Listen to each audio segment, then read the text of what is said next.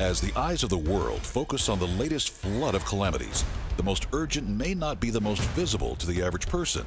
For decades, we have seen an erosion of Christian values, but today we are experiencing a world gone mad. Christ followers are being edged out of cultural and political influence. Cultural norms are shifting. What can we do in a world hostile to Christianity?